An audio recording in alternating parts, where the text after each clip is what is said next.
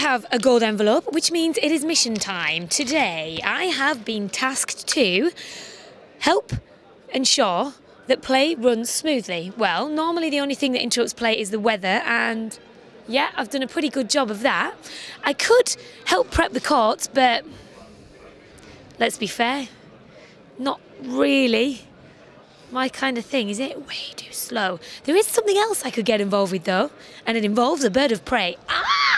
10 years ago, there were hundreds of pigeons here at Centre Court, and they had the potential to disrupt play right, left and centre. That doesn't happen anymore because Rufus is on the prowl.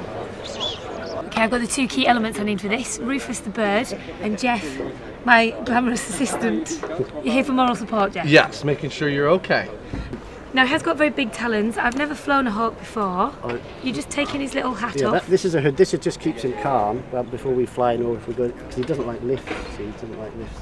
Take him in the lift, and the problem is he usually have mirrors and he sees another hawk. So anyway, if I grab your hand like that, we'll pop Rufus on there like this. Thank you, Rufus. He's absolutely beautiful, and he's a Harris hawk. If you hold him up, okay. There we go. Oh my lord! There he goes. Just gonna check things out. What we could try and do is see if we can get him back. What this is a little bit of quail. Here you go. A bit of quail. Here he goes. Here he goes.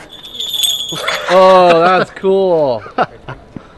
Way to go, Rufus. How big is his wingspan? It's about nearly 3 foot. Call a challenge, Rufus.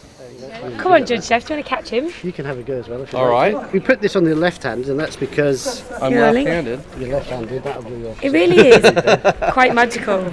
No, but It looks like it should be a big, heavy / vicious bird. Oh yeah, not at all. He's just beautiful. Unless you're a rabbit, then it's a bit different. But so that's quail you put on his hand. He's coming. He's coming.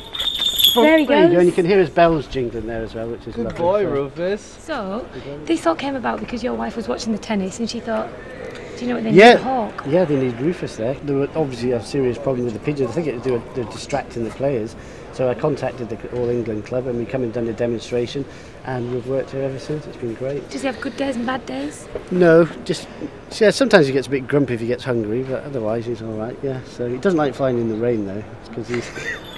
Who does? But hate flying in the rain. This is I mean, this is as good as it gets for me, really. I mean, I'm here flying my hawk, and then we get to watch some tennis as well. So I mean, it's not too bad, really, is it? Well, I can honestly say, Rufus, it's been an absolute pleasure to see how you work, and I think it's safe to say, when it comes to keeping birds away, there's nothing more effective than the medieval falconry.